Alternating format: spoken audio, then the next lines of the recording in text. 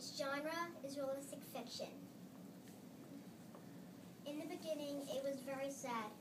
It's Aubrey's mother. Aubrey's the main character. Her mother abandoned her. And she used to have a sister and a dad. They died in an auto accident. The characters are Aubrey.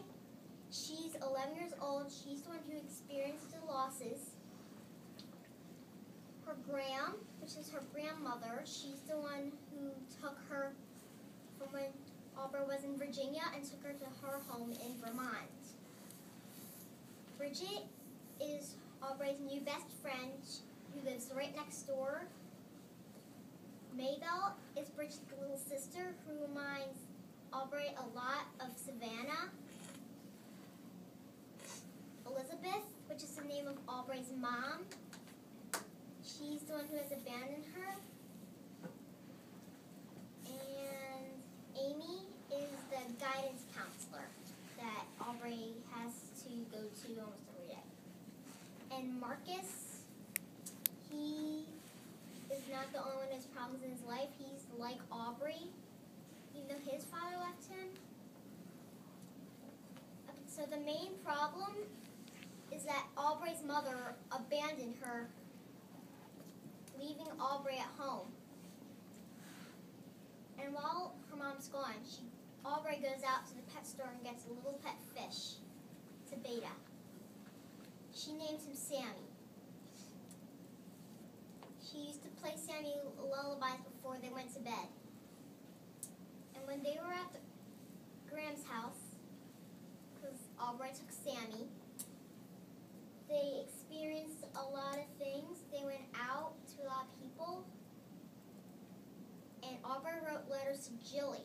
Jilly is Savannah's imaginary friend who Aubrey writes letters to. Critique is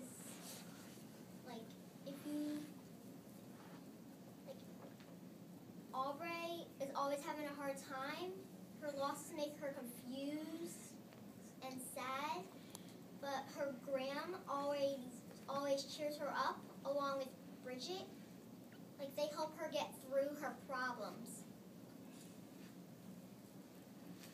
We all work together to get through the problems. Many people cry at the time because this book is very sad most of the time.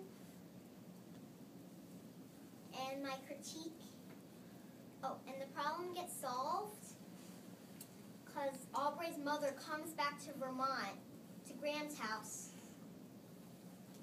and Graham and her mom are having an argument, and then Aubrey's like, Mom? It's she's wondering, and she walks downstairs, see her mom crying, sitting on a kitchen chair. Aubrey hugs her so tight, it says in here, she hugs her tight like a boa constrictor, wrapping its prey. But Aubrey stays at her Graham's house, but she's just not ready to come home yet.